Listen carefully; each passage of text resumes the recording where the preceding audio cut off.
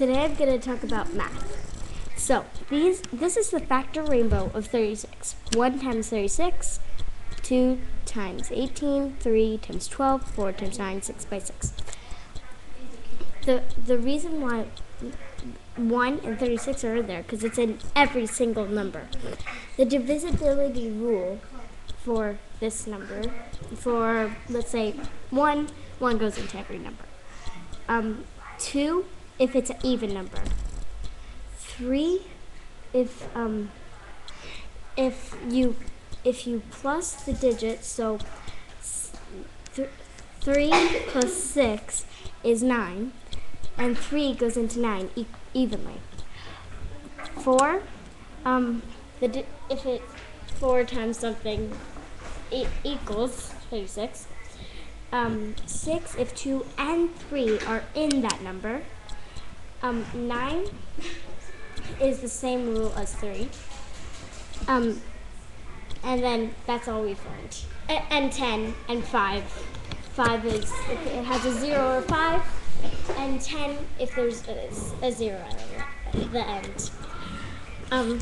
Here are exponents, and this is the base number. The exponent tells the base number what to do. So this exponent tells 6 to do 6 times 6 because it has a 2. 6 times 6, 36. If that was a 3, it would go 6 times 6 times 6 equals, 36 times 6. This is an array of 36, 2 in a row, and a column of 6. That altogether is 36. These are the multiples of 36. 36 plus 36 is 72. 72 plus 36, and on and on and on. This is the factor string of 36. So 2 times 2 equals 4. 4 times 3 equals 12. And 12 times 3 equals 36. These are factors and product. And that's all I want to talk about today. Oh, by the way, these can also be called powers.